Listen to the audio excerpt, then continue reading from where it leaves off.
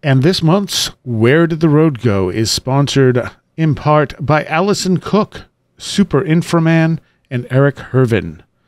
Thank you all so much for your support. And if you want to become a patron and help support Where Did the Road Go, you can do so at wheredidtheroadgo.com. It's only $3 a month. You get extra content all month.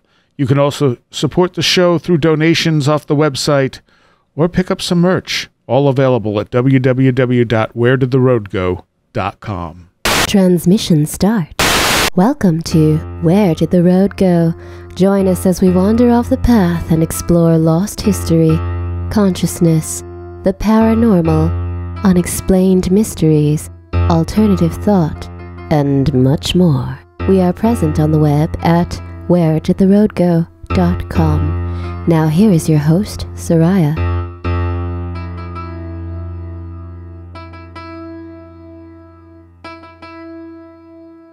Welcome to this edition of Where Did the Road Go? Tonight I have back with me J. Douglas Kenyon. Hey there. Hi. And your latest book, which we already covered one part on, is Ghosts of Atlantis, How the Echoes of Lost Civilizations Influence Our Modern World. And this is out on Inner Traditions and has been out since when? I think went up in April, I believe. Okay. So not that long ago. No. Not in the cosmic scheme of things. Well, you know, like time just doesn't seem to work the same anymore either. You got a point. So, all right. Let's talk about some of the other stuff in the book here that I found really interesting. Well, actually, one of the things you mentioned, I don't know how much you can speak about it, was that there was a discovery that some stars have turned to crystal. Well, this was, I'm not a good source on this because I was quoting research mostly from Japan, and there is evidence that I feel really, this is out of my depth on this particular subject, but we were trying to make the point that, as they were, that many stars are actually in the process of becoming crystals, and I think that there's therefore evidence that that might account for some of their attributes and some of the factors that we observe. I was trying to make a pretty broad point about crystals. Right. I mentioned there was this cave in Mexico where they have these gigantic crystals that are like 30 and 40 feet long, that of course they're almost inaccessible because it's very, very hot in there where they are, and even though they've been photographed and people, it's very difficult for people to get in there and get close to them. Yeah, it's dangerous, yeah. In my view, this is just kind of a kind of a metaphor for something that goes on in you might say natural science, primarily the way crystals form. And I mentioned in the book, and there was a book that influenced me a great deal in the 60s. I enjoyed it. Was by the science fiction writer, now I can't think of his name. Asimov? Wrote, what's that? Was it Asimov? Not Asimov. No, this is much more, not quite such a big name, but I'm terrible with names, and it's not getting any better, I must say. Yeah, I have the same problem. It may come to me in the middle of things, and if it does, I'll interrupt myself and tell you what it was. I remember one of his books was Cat's Cradle. Oh, Vonnegut. Yeah, Vonnegut, Kurt Vonnegut. Yep. Exactly. And he had some really curious ideas, some very interesting things. But in Cat's Cradle, he had this idea of what he called Ice 9, which was a form of crystal, or a form of water that would freeze at room temperature. So he Yeah. was making the point how various isotopes would can be created that would have different characteristics, like different freezing points and so forth. And so in his story, the ironic conclusion of it was that someone drops a few drops of this ice 9 into the ocean, and very quickly the entire oceans, all the water of the planet, freezes. Yeah. And so that was the end of things. But actually, Vonnegut had a lot of very interesting ideas about other worlds. I don't know if sounds like you're familiar with them. So. Yes, yeah. I'm definitely familiar with Cat's Cradle. That's one of my favorites from him. Yeah, and that was one of a series there that where he speculated on some of the very things that we're talking about. Huh. All right. Let's talk about the Neanderthals. Of course, back 30, 40 years ago, Neanderthals were thought to be these primitive people that were beneath us, basically, in the evolutionary line. But that's over the last few decades. That's completely changed. Right. We had an interesting piece by Colin Wilson. In fact, he wrote 2 or 3 times on the subject for us, and he believed that if you really want to look at the history of he thought we had a missing 100,000 years of history, and that it was largely the work of Neanderthals. And of course, there's Stan Gooch, who is the author who's had the most to say on the subject. But the idea that the more intuitive side of knowledge was something that was their main trick. That was the thing that they were good at, and therefore the evidence that we see of a kind of soft technology rather than a kind of hard technology that our society has produced is and that was their achievement. And if you really wanted to know what was possible, this is something you had to tune into. And we know, of course, as we've discovered, there's a very spiritual side to Neanderthals and such that no one expected, like I said, 50 years ago. That's the intuitive map we're talking about, yeah. So, I mean, that's something big that has changed in our history that at least has been acknowledged. Talk a little bit about the Carpathian Sphinx, because I'm not that familiar with this. Well, I have an article by Robert Schoch who actually talks about this. It's one of those natural formations that sometimes people call a yardang, or is something that basically it's credited to natural forces, but it looks for all the world like the Sphinx. Huh. And in fact, in our forgotten which issue it was of Atlantis Rising, we have some good pictures of it, and it's called the Carpathian Sphinx largely because it looks like a sphinx. And Schoch wrote an article I forgot who he wrote it with, someone who was a very Romanian researcher who also believed that it was. Carpathia was a region of Romania that some people associate with esoteric history, and it gets associated with some of the darker stories, like that people talk about. But there is actually there's another side to that, where you have great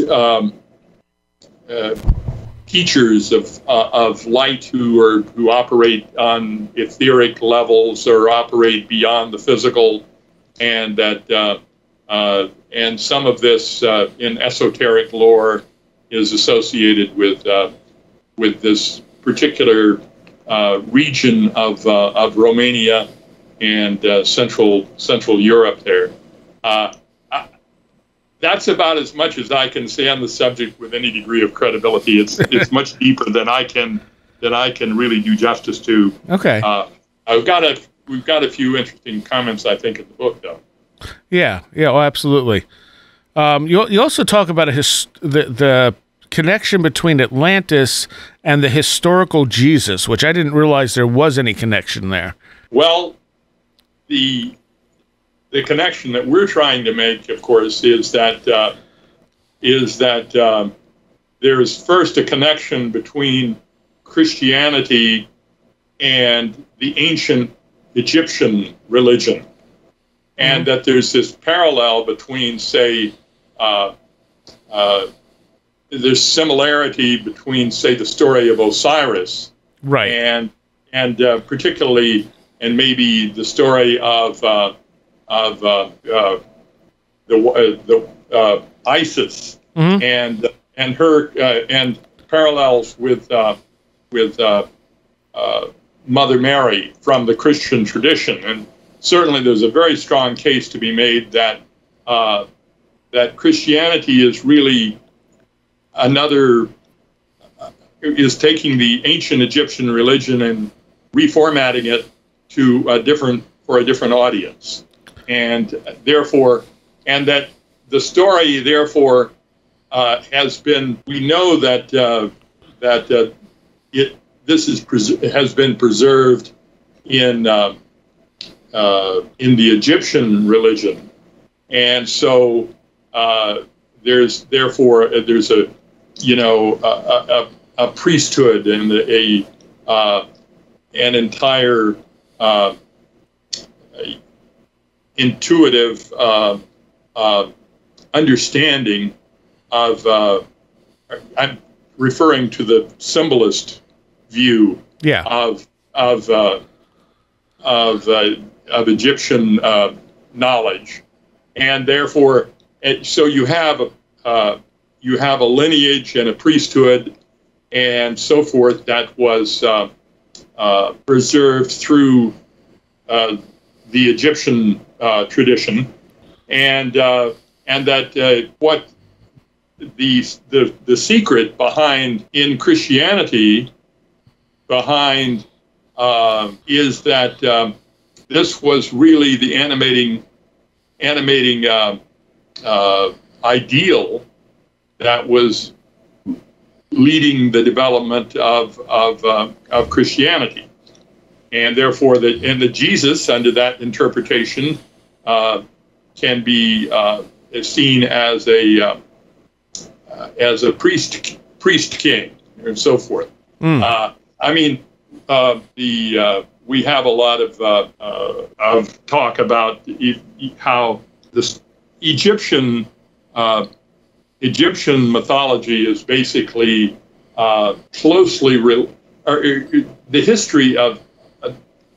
history of Christianity, or the history of Judaism and the Hebrew tradition is it's hard for people to find the historical source for this.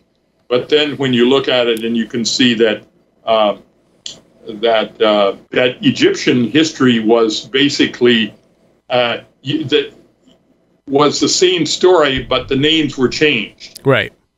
And therefore, go ahead. Oh, I remember accounts of statues being dug up all over Europe that were assumed to be Jesus and Mother Mary, and they turned out to be Isis and Horus. Yeah.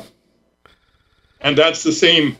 That's because those are the same archetypes. Yeah. That are appearing in different forms, and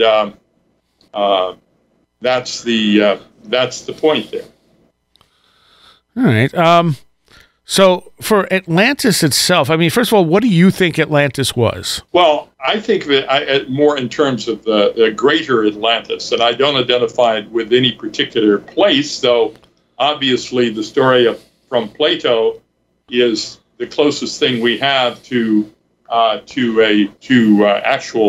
history and description of the people involved. But I tend to think that we're talking about a civilized order that was planet-wide, and that because the oceans were at a significantly lower level than they are now, in coastal regions all over the world, you have the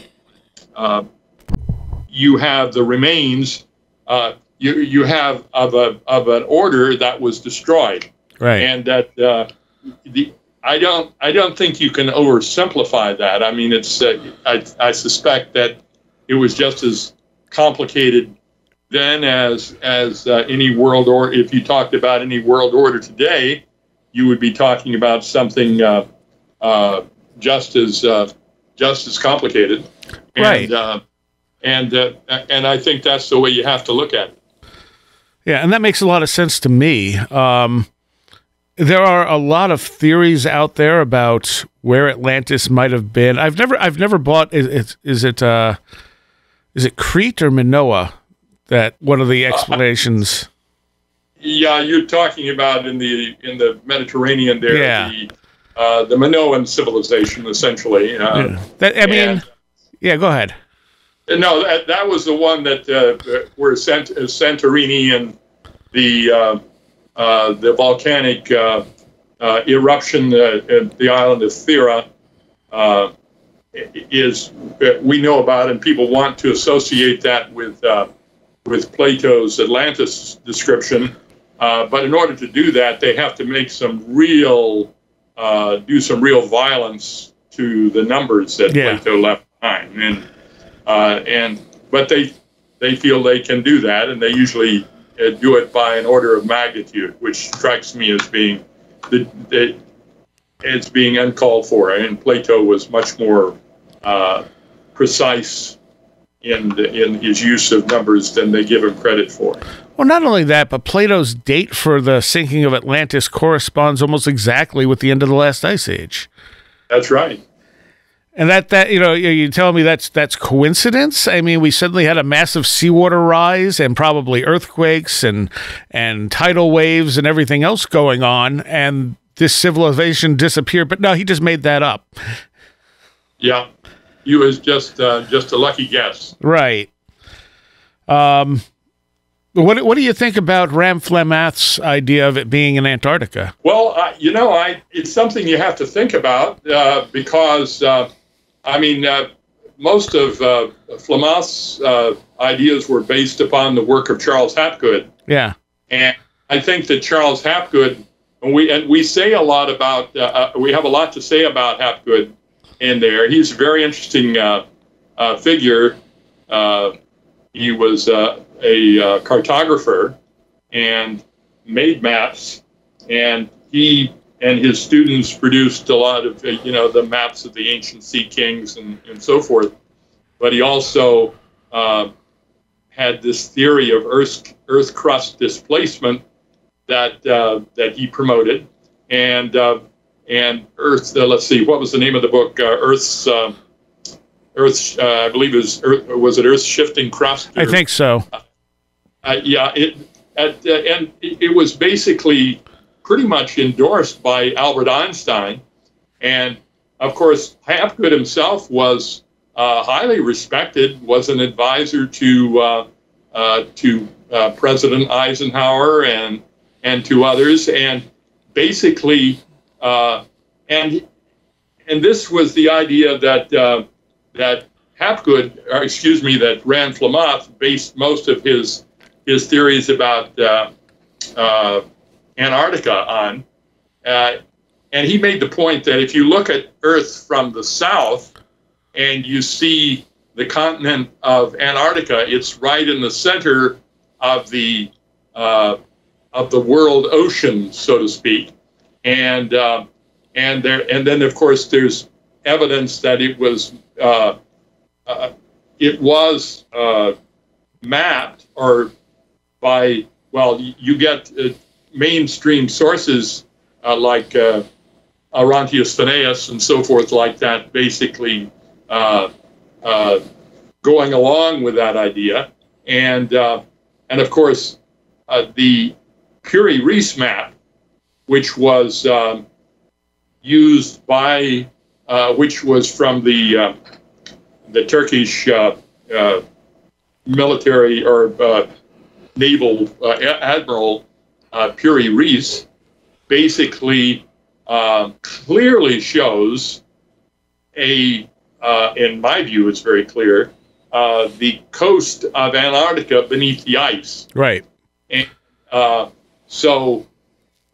and that was the map itself was probably a fragment of a larger map, and there's some evidence that this was actually the map that Columbus used when he was coming here.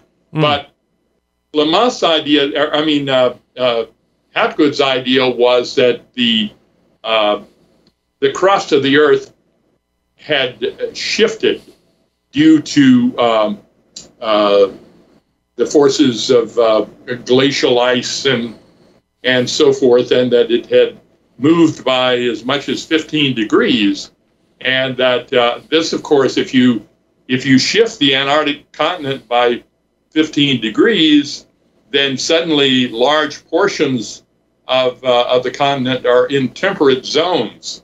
Yeah, and that could account for Atlantis. And I thought it was a very interesting idea, and I certainly and we in the early days of the magazine we talked about that a great deal. We had an interesting cover of, I think it was issue number 7 of Atlantis Rising, where we were showing them bringing up artifacts from way beneath the ice. But whether or not I love that this kind of speculation has always been one of my favorite pastimes since I got into the Atlantis story, and that was one. And Rand really liked it and promoted it quite a bit on his side. But he and his wife did some really interesting research on that, and they worked closely with Colin Wilson, by the way, on some of this. The Atlantis Blueprint, I believe it's called. Yes, it is. Is their story there. And that shows the orientation of ancient sites to former poles as well as the current pole. Right. Yeah. And it's interesting. You can look at from Mexico, for example, the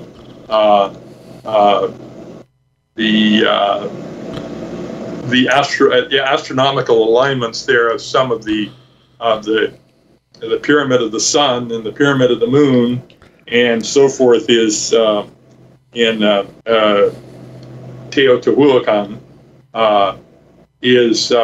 You can see that it appears to have been shifted by a number of degrees, and I think that pole shift is not something that can be completely ruled out the way it is. We had some good stuff on that more recently by Scott Creighton, who has come up with a lot of interesting material there, documenting a pole shift. I actually just had Scott Creighton on talking about that. Oh, really? Okay. Yeah. He's got some. Scott's a really good researcher. He really is. I'm always impressed with his work. And I love having him on because he really does his work. I mean, he follows everything through. He's not just making stuff up. Right. Or randomly speculating. He's drawing it from history and really going out there and doing the research. Yeah. Did you see well, there's an issue that we had an issue of Atlantis Rising where that was a cover story talking about his pole shift ideas, and I highly recommend that to people. Oh, okay. very interesting article on that. As far as other modern locations from and to close off with Atlantis too, I mean, modern science acknowledges that during the last ice age, Lesser Antarctica, the part that's closest to South America, was temperate. I mean, that's the ice on the main part of the continent may have been there for a few million years, but that area was not under ice during the last ice age. Yeah, it was. The continent event is so huge that you really, it's not just an island of ice. There's just what is it? It's like this second largest continent. It's one of the. I thought it was the biggest. It's very, very large, and people don't really give that full credit when they think about the subject. And it had its climate, it spans such a large area that you have to look at it and see many nuances. Yeah. We were very much interested in in Lake Vostok for a while. When that looked like it was a possibility, because the suggestion that down underneath the ice, because of the tremendous pressures and so forth involved, you could have an area that would essentially be isolated, ice-free. Yeah, and basically warmed by geothermal sources. And of course, then you get into the whole idea. Well, what was it the Nazis were up to down there? But right. That's another story. And didn't they find some organisms in Vostok that were not known previously? They found plenty of organisms in their ice cores, and we did a story on that. You're forcing me to remember details of all kinds. That's okay. That's all right. That I've only got I maintain a kind of a sketchy. Sure. My dad used to say about memory. He said the memory is like an attic, and you keep a bunch of lumber up there, but after a while you get to the point where if you're going to put something more in, you got to take something out. So that's where I'm going, what it seems to be like in my case. Other modern locations that people have speculated with, obviously the Bahamas are one of the bigger ones. Yeah. What do you think of that theory? Well, it always interested me. I as I mentioned, one of the big things that got me going on this was the screenplay that I wrote in the 1980s, and basically it we just kind of took off on the idea of Poseidon being situated in the Bahamas, because Edgar Cayce had suggested something like that, and I think a lot of the parts of Atlantis there may very well have been in that area. Certainly the Antilles and some of the other regions in the area could have Andrew Collins has speculated that Cuba was essentially the remains of Atlantis. Right. And you've had there's just so many interesting anomalies that have surfaced in the Caribbean area. Greg Little, and I think you said you had talked to him on. He and his wife have written numerous pieces on the following us. They've done a lot of underwater exploration. Yeah. In the area, and I think there's certainly some anomalies in the Bahamas that are very, very hard to explain. Of course, there's the famous Bimini Road, but that's not the entire story by any stretch of the imagination. There's a lot of other places in the area that also are very, very suspicious. What was the Zalitzki discovery near Cuba? Well, I forgot her first name, but she and her exploration company found side scan radar summaries showing what appeared to be structures on the ocean floor in an area to the northwest of Cuba. The problem is that they're at about 2,200 feet below sea level, and that kind of depth is pretty hard to explain for that area. So usually most of the evidence appears to be at a much shallower and much closer to the surface. Yeah. But we talk about it. I mean, we in the book, as you know, we basically tell the story, and that is one of the stories I think you have to look at. I'm more inclined to. I think the things that impressed me the most now are more off the coast of India. Also in the Indonesia there, in Gunung Padang, and so forth. That I think there's some real, certainly there's evidence of something going back to the end of the Ice Age. Oh yeah, absolutely. And that's what, and I think it goes much further than that. But. Yeah, Gunung Padang is, they're saying, what, 30,000 years at this point? Some of the stuff was built? Yeah, and that's the vicinity. It's at least that. It could be even older if I understand correctly. Yeah, and, the structures that they're seeing there were built in several stages.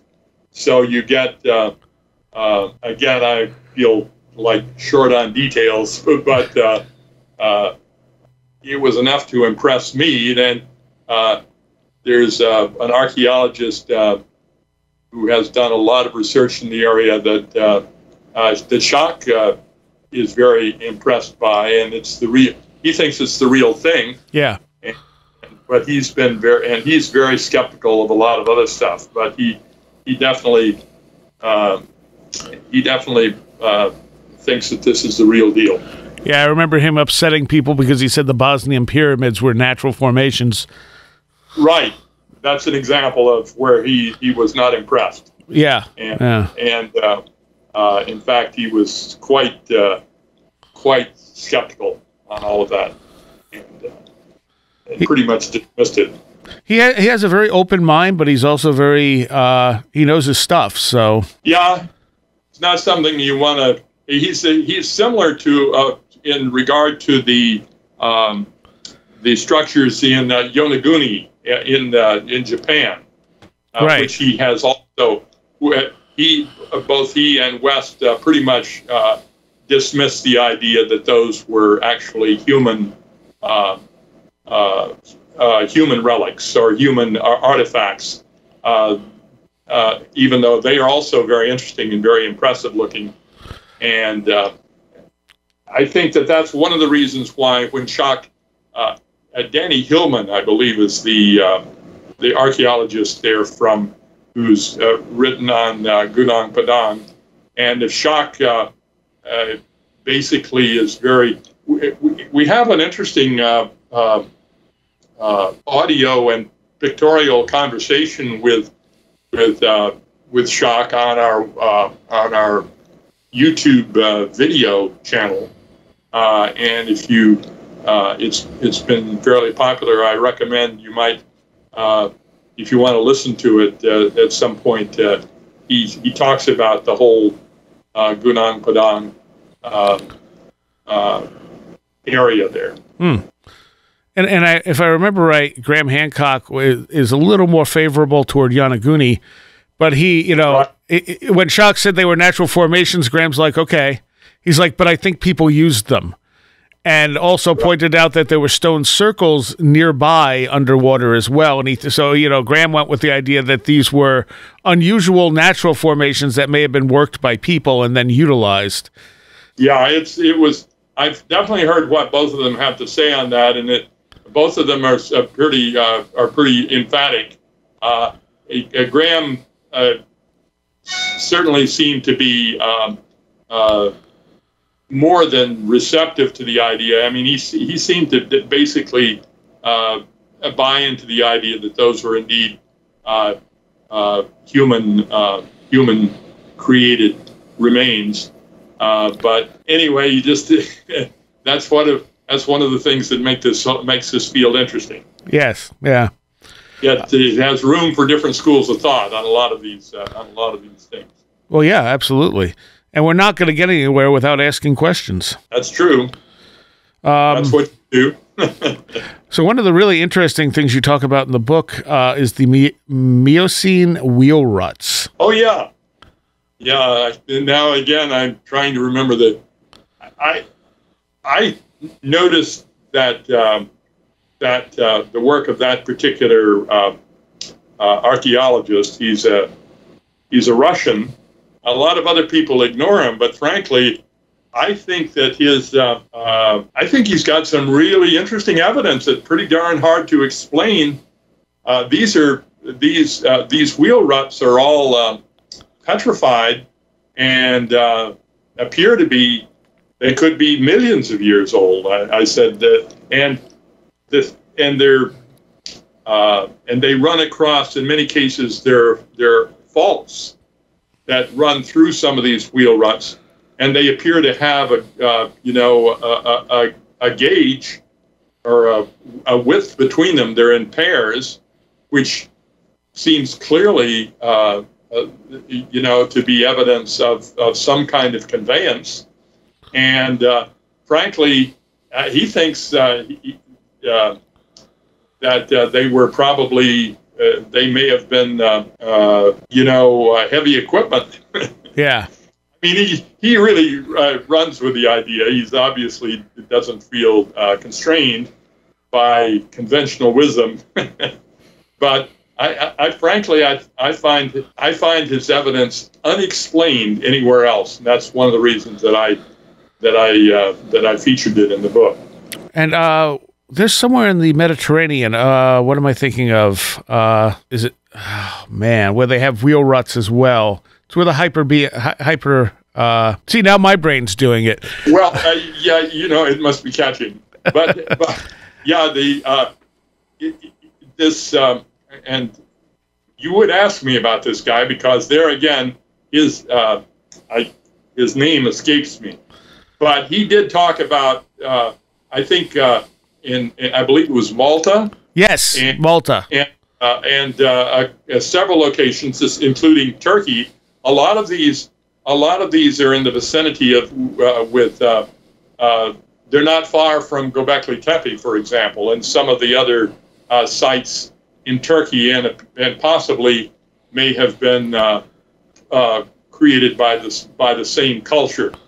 I think certainly if. And some of the underground sites in Turkey that have come to light lately, where you have gigantic facilities, multiple stories underground, and people try to say, well, it was done by the Romans and so forth.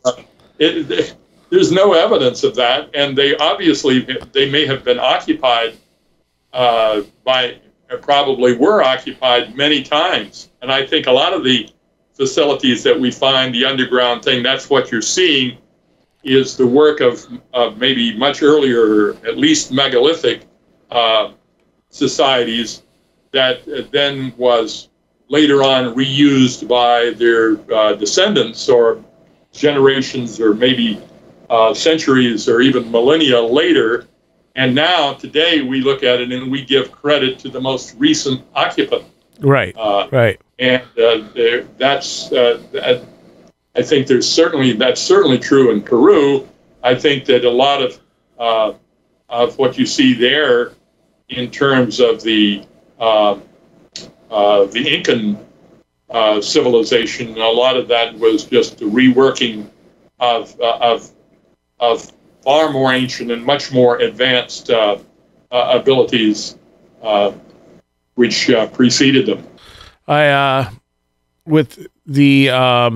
I just lost what I was going to say. All right, cool. I'm not a good influence, I can see that. It happens anyway. It really does.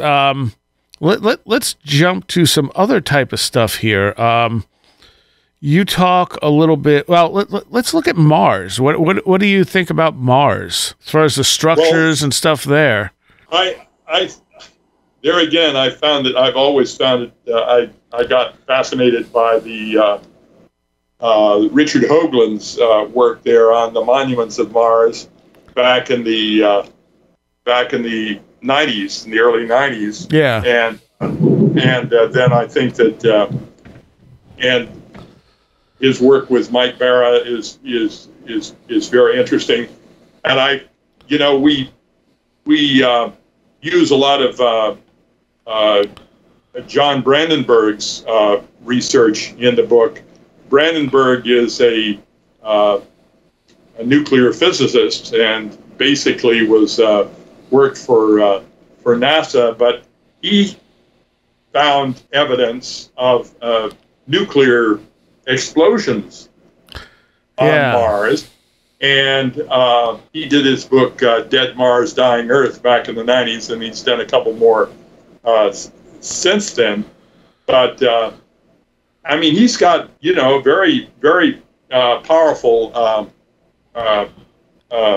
evidence there, and I think that when you combine, and Hoagland was trying to make the point that in Mars and in the area, you're looking at aftermath for catastrophic, cataclysmic events. Yeah. And the esoteric story has always been that the asteroid belt between Mars and Jupiter was the product of a destroyed planet, and that and of course that it was it's called different things, but Hedron was the name given to it in some by I believe the Theosophists, and it's that's what accounts for a lot of what we're seeing there. We have a pretty good chapter on that in the book, and a lot of a pretty good, interesting theory, I think, from Hoagland and Mike Barra on what could have happened.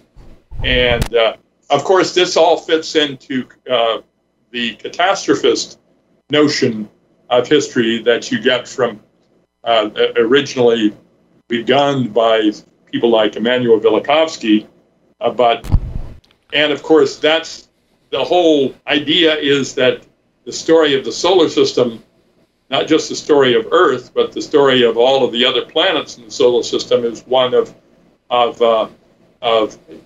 immense catastrophic events. And of course we all got a chance to see that when Shoemaker-Levy plunged into Jupiter. It was, if that had happened to Earth, that would have been it. We would have become an asteroid belt. And of course, Jupiter, of course, does play a role in protecting Earth from some of these kinds of impacts, because I think some of the extraterrestrial objects that come into the solar system get pulled toward that, drawn to the Jupiter's gravity, and therefore they never make it as far as Earth. which is interesting. If you're, that Oumuamua a story that Dr. Loeb from Harvard is now promoting as evidence of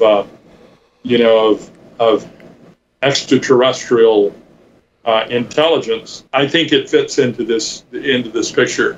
It happened after we did the book, and we didn't mention it in the book, but I think it's further corroboration of a. I mean, I'm not saying Oumuamua. Obviously, wherever it's coming from, it's far, far away. Right. A galaxy, probably another galaxy. So, but it's just evidence, you might say, of something like that, which might account for some of the things that we observe. Yeah. Yeah. All right. Let's come back down to earth a bit. What are your thoughts on the crop circles? I know some people will say that they're all faked. It seems to me that there are some natural or some not man-made formations, even if a lot of them are man-made, and even the people making them seem to have weird experiences when they're making them. Yeah, I think that there's something there. I think that they are so.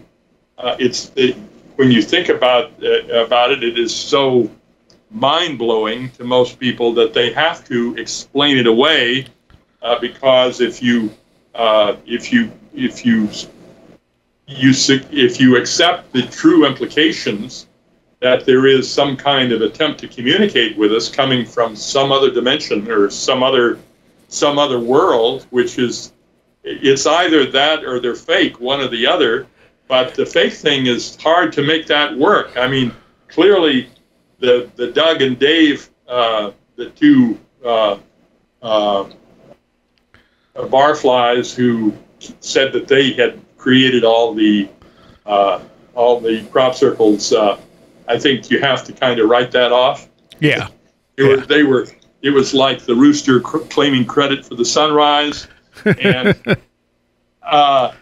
it's in the same category. But I think that certainly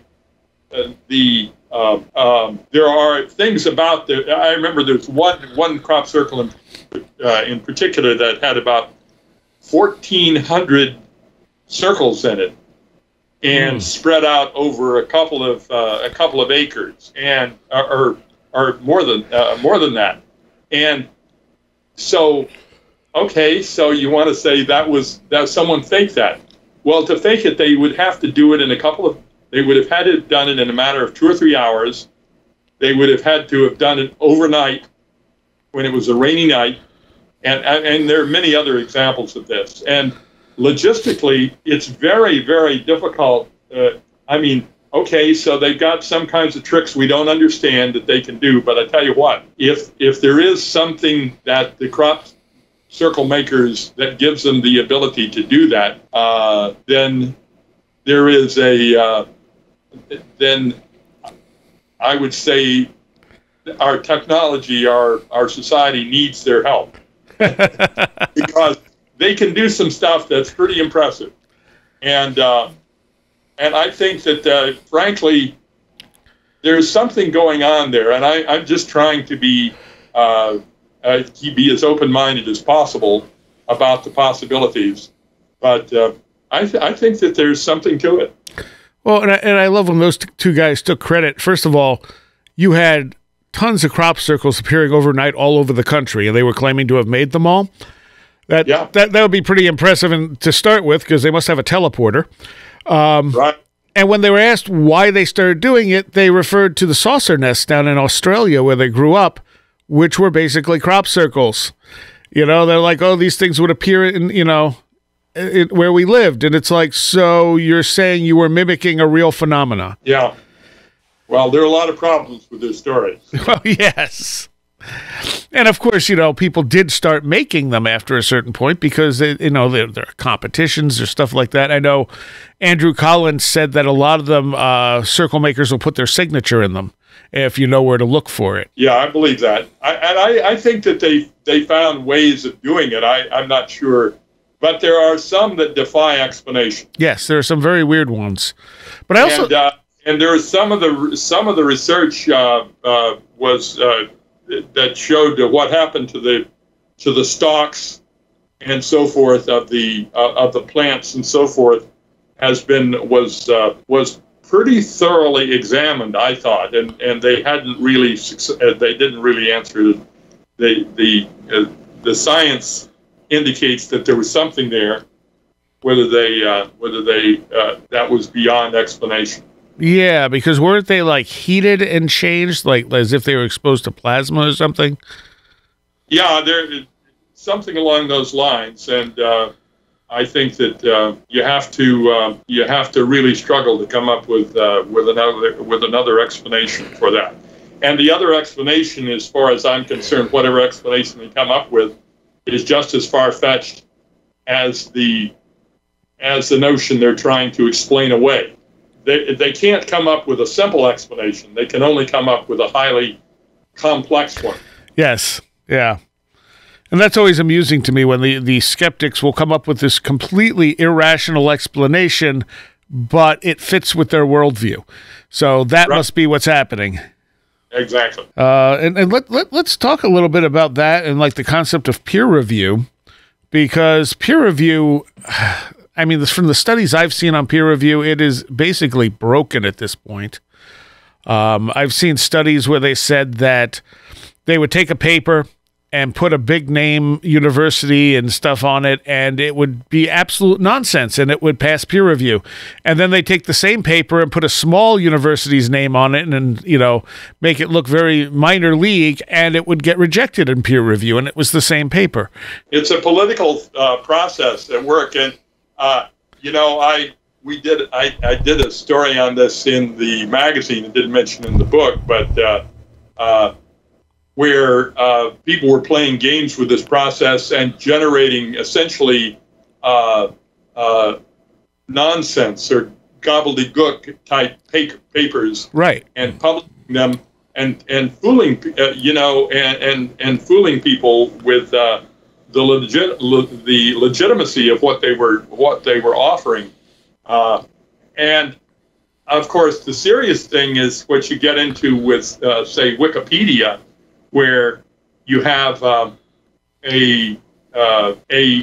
essentially a kind of a cabal or a group of unaccountable editors who are basically able to approve or disapprove inclusion of certain ideas, and basically then are using it to assert their own worldview and to block out others. In fact, that of course is what you're seeing now, I must say, with the woke culture and political correctness gone amok. Yeah, where and it's a sign of deep corruption of a process that is supposed to be to have integrity, and clearly extraneous matters like say money are basically corrupting the process and leading to, and you can't trust what you get. Yeah, and that of course is a very, very serious situation in which we find ourselves. Well, and I mean, the thing is, no one should be using Wikipedia for hard research anyway. I mean, if you want to find out something simple like, oh, where did this band come from? Okay, well, you can look that up. That's, you know, probably going to be mostly accurate. But especially with anything that is questionable science-wise, any of the stuff we cover on the show, any of the stuff that's alternative, they will, I mean, the Wikipedia entries are literally sanitized to make this stuff look like nonsense. Oh yeah, and of course the games they play with the people that they decide to discredit. I'm thinking particularly about, say, Rupert Sheldrake, right?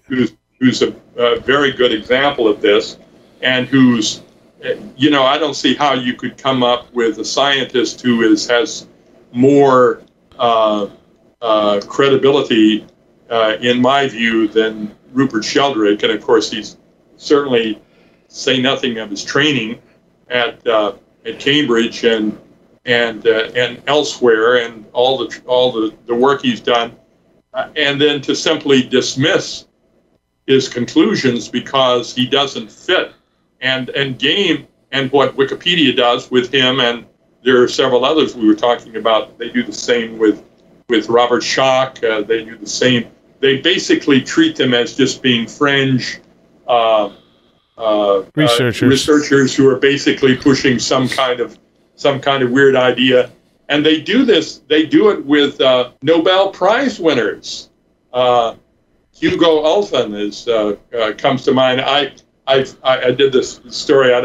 We didn't get into it in the book, but one of the things we pursued here was like homeopathy, and of course that's totally rejected by Wikipedia, and they try to poo-poo it and because there is no way you can explain it within the orthodox way of looking at things. I mean, the idea that water has a memory, for example, and that and therefore, and if you can get it is capable of effects that are essentially impossible according to the mainstream school of things. I think trying to remember the name of the researcher who did he actually discovered the AIDS vaccine, but and did a lot of research on homeopathy, and he won the Nobel Prize for his work on AIDS, and he definitely says, well, there's something to it, and if you really want to get to the bottom, and of course that is just impossible for these people to accept. I mean, they're definitely ready to burn that book. Anything along those lines, and that's the mindset that we're dealing with, and it's for such people. It's actually it's impossible for them to be receptive to some of the things that we're trying to say here. And it's funny because you say, okay, water has a memory, which isn't that kind of what like holy water is in a sense? Well, yeah, I think you could say that, but they would treat it as being kind of religious superstition. Right, but I'm saying there are probably religious people who will accept holy water, but wouldn't accept that water has a memory. Yeah, that's true. However, I think most of the opposition now to such things doesn't come from the religious. I mean, I think that anybody who is spiritually inclined has a place in their heart or in their mind for understanding some of these things, and I think that we basically need to respect them. I'm not trying to. I'm not defending I'm not defending holy water. No. I'm just saying that it doesn't surprise me that people who look at the world through a spiritual lens can readily accept ideas like water having a memory, as well as the efficacy of holy water. So on the subject of Sheldrake, let's talk a little bit about his morphic resonance idea, which is, does explain some things that science has a lot of problems with. Oh yeah, no, Sheldrake has definitely got a good handle on it. That's for sure. And that concept is that at a certain point, knowledge will spread to other members of the species because they all kind of have this resonance with one another. Exactly. And I think the experiment, wasn't the experiment like 2 islands in the Pacific that had the same type of monkeys on it, and they taught one island of monkeys to fish, and then all of a sudden all the monkeys knew how to fish on both islands, even though they were too far away to communicate with one another? He did he did a number of experiments on that. It's been proving that once one part of a group or species learns something, that it immediately becomes easier for others. And I think that we're seeing that pretty much across the board these days. But anyway, that's, you could almost say that with the way that young kids pick up using electronics nowadays. Sure. No, I think it is that is morphic resonance, or that in the process. Other stuff here I wanted to bring that. I wrote this down, and I don't remember what it was. The Richat structure. Oh, that's the circle in the Sahara there. The cross where it's nobody's quite sure how what created it, but it seems to conform to the circular structure of Atlantis that Plato described. Right. And I know that. It was something that was originally discovered by Gemini astronauts, I believe, in the 60s. And it has concentric circles. This is I believe, in Mauritania, in the Sahara Desert. Yeah, that was what I was trying to think of earlier, and I couldn't remember where it was. So yeah, that is one of the locations people think might have been Atlantis. Yeah, and I think that it goes along with the idea that, and there's evidence for this, that certainly the Sahara, 20,000 years ago, was a lush, green, life-giving area. Mm-hmm. And that it appears to go through cycles like that of every 20,000 years or so. There's evidence of that they've been able to bring up from the floor of the Mediterranean, among other places, and that that's what the implications are.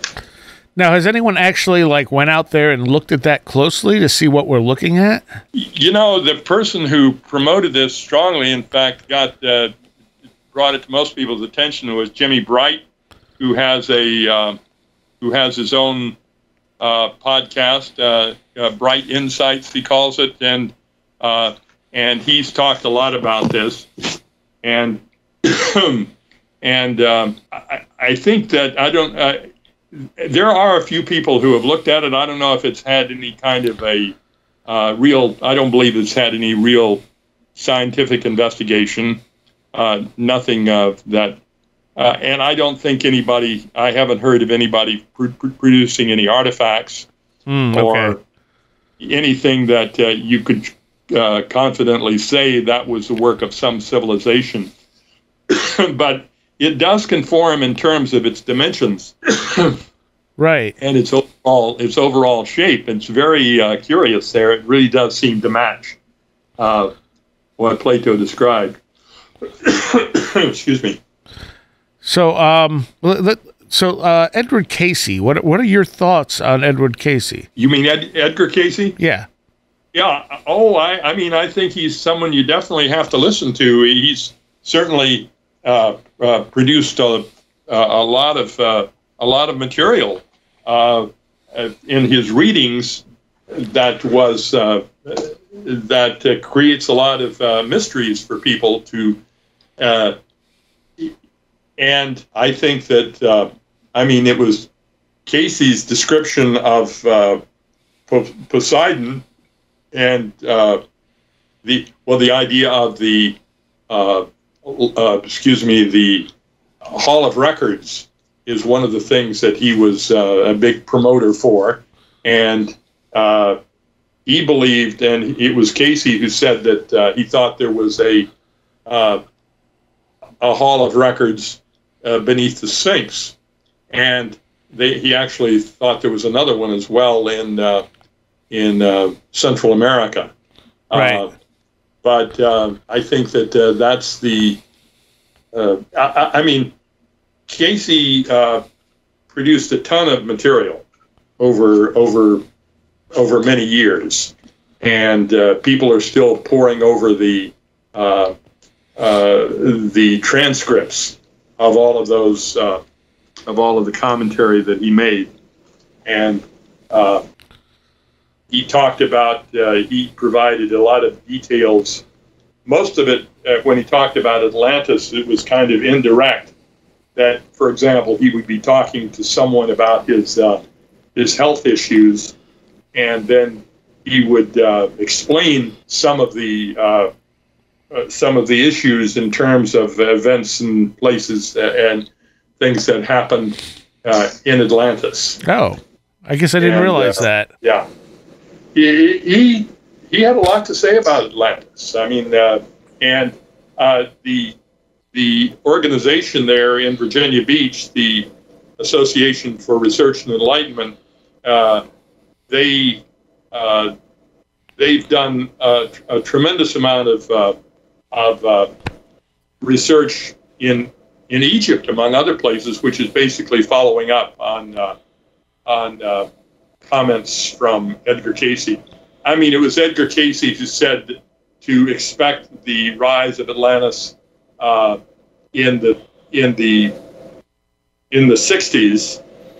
It didn't, and some people think that that's the Bimini Road was basically a fulfillment of that prophecy. Yeah, and that there's people like Greg Little, for example, and others who were part of the who associated with the Cayce people have done a lot of their research is basically validating Cayce.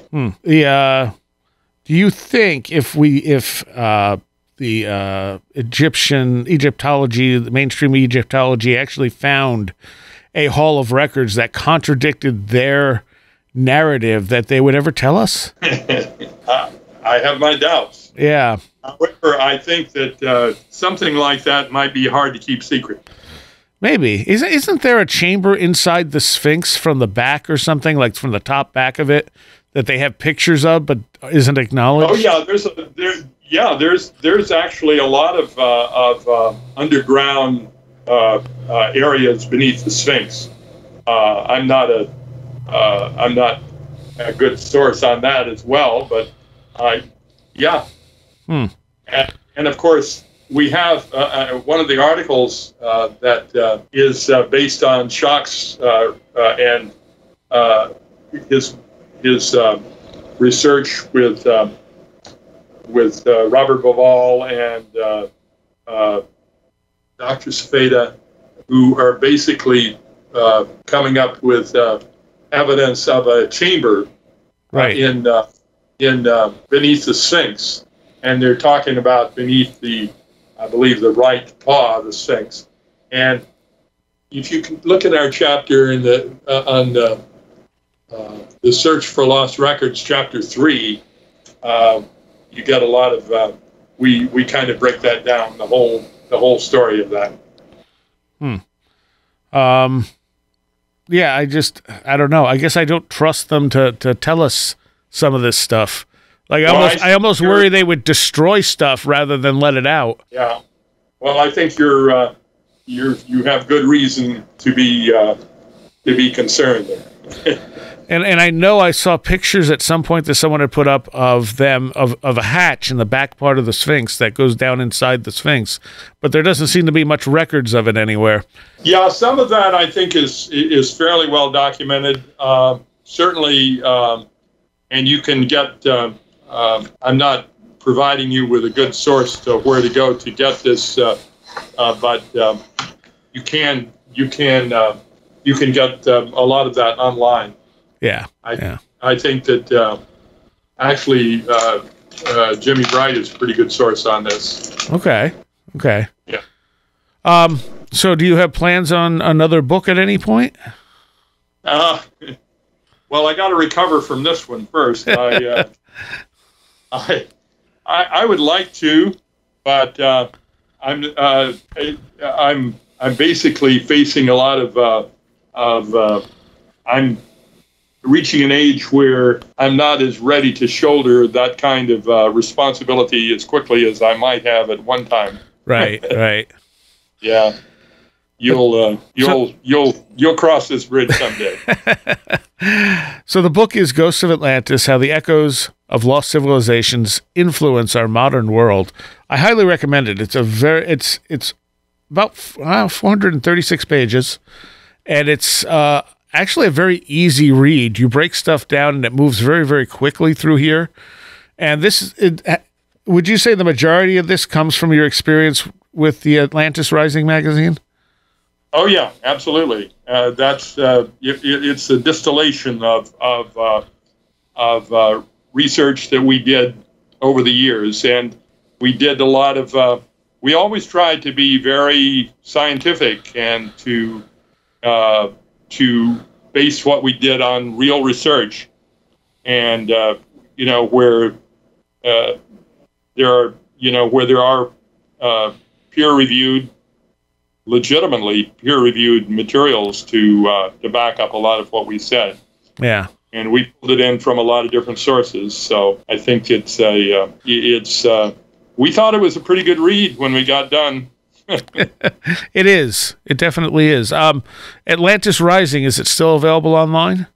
It's available. The issues that we published, you can get it. Come to our website at atlantisrising.com, and most of our issues are available as PDFs, and you can. And we're constantly putting. We're doing a lot of work now with putting a lot of our articles into audio form. Oh. So that, and they're available on YouTube. Oh, that's... yeah. I think that you'll find it, you check it out, you'll find it entertaining. That's a really cool idea. Is there anything else that like any other web presence for you? Well, mostly it's atlantisrising.com, and also in our YouTube channel, Atlantis Rising Research Group, and Atlantis Rising Research Report. The Atlantis Rising Research Group is our YouTube channel, and we've already got quite a bit of material up, and we're going to keep adding now and see just how far we can take this. We've got a lot of good stuff. Nice. Okay. Well, thank you for spending this time with me. I enjoyed it. It's nice to talk to somebody who is really receptive to the point of view we're trying to get across. Also, before you go, I want to recommend your other books from a few years ago, your Forbidden series. Oh, yeah. Because I loved those. You had Forbidden Religion, Forbidden Science, and Forbidden History, right? Those are the ones. Yeah. And you can still get them, or I don't know about Forbidden Religion, but you can get Forbidden Science and Forbidden History. They're still available. All right. Thank you so much. Okay. Thank you, Seriah. Great talking to you. I want to take a moment here to give a special shout out to those patrons pledging $10 or more. Allison Cook, Super Inframan, Eric Hervin, Tim, Andrew Nichols, The 100th Monkey Project, a blue 2nd Gen MR2 drifting around a Japanese mountain, Patricia Giaquinta, Alex Whitcomb, American Rambler, Andrew Maines, Barbara Fisher, Beverly Williamson, Big Boy Limina, Charles Davis, Charles in Florida, Land of the Crazy Incommunicable, Christopher Ernst, Craig Cisternos, Craig Parmenter, Crystal Ann Compton, David Moore, Denise Sarek, Diane B., Diona Bidwell, Dominic O'Malley, Duffy Dowder, Edu Camahort, MTK, Eric Citron, Eric Todd, J. Otto Bullitt, James Lattimore, Johanna Rojas, John W. Bracken, Carla Mahoney, Kevin Schreck, Kristen L., Linz Jackson K, Luke Osborne, Mark Bowley, Mark Brady, Matt in Delaware, Matthew Sproul, Patricia W., Paul Jeffries, Ray Benedetto, Riker and Stark, Roger Gonzalez, Sam Sharon, Sedgder, Stone Wilderness, Tactical Therapist, Taylor Bell, 36 Dingo, Thunderboy, Tyler Glimstead, Vincent Trewell, Walker, Will Gebhard, Will Powell, William Lovelace, Ren Collier, and Stephen D. Thank you all so very much for your awesome support, and thank you to all of my patrons, because without you, this show would not be possible. All right. I do not have a Patreon segment for this particular show, but I have one from a few months ago that I never aired. So I'm going to put that up this coming week for Patreons. If you want to become a Patreon, wheredidtheroadgo.com, and just click on the Patreon link. And it's only $3 a month, and you get extra content almost every week. And like I said before, the occasional gift or extra things. Plus, we do AMA shows here and there, which I may do one public one soon. But if you're a patron, you get an AMA show every few months usually. I'll see you next time. You have been listening to Where Did the Road Go? This show is made possible in part from our Patreons, and we thank you and everyone listening for helping us continue this exploration of the strange. You can always find everything Where Did the Road Go related at www.wheredidtheroadgo.com. And thank you so much for your support.